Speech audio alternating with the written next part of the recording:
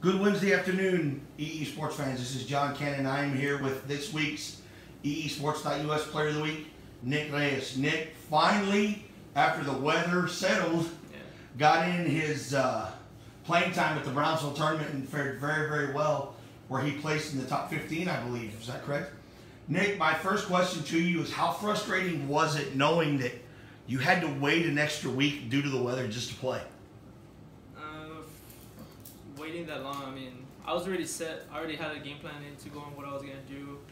And then I was practicing all that week on my short game so I can get prepared. And then, I mean, I guess after all, I wasn't really eager.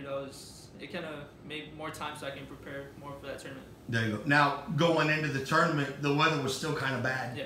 It was cold, a little bit rainy. So is that what you had planned for going in, or?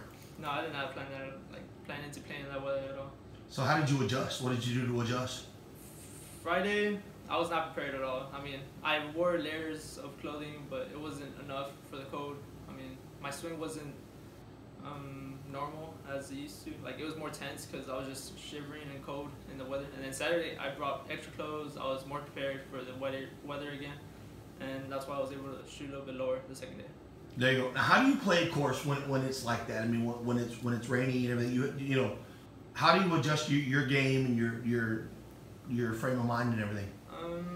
For those kind of days, I mean, your ball striking just has to be on because, I mean, the ground is wet and there's a lot of mud out there, so ball striking had to be on so that way you can be able to play the same way as you usually do. That's about it.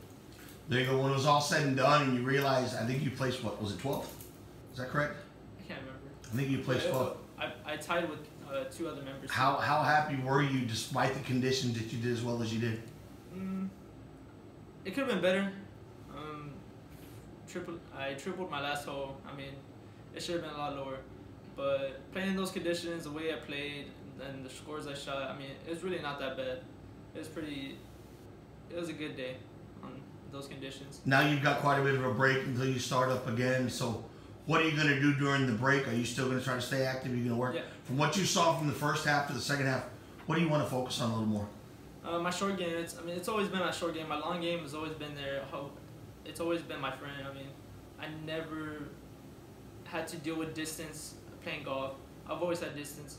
It's just short game, working around the green, on the green, just short game. That's all it is. You know, last question is, what are your plans for the holidays? You got 2 weeks off from school. What do you plan on doing?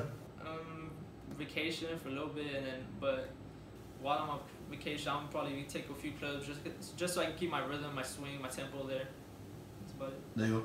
Well, Nick, once again, congratulations, man, on being Player of the Week. We wish you a happy holiday, and we'll see you again in the second half. All right, thank you. Thank you.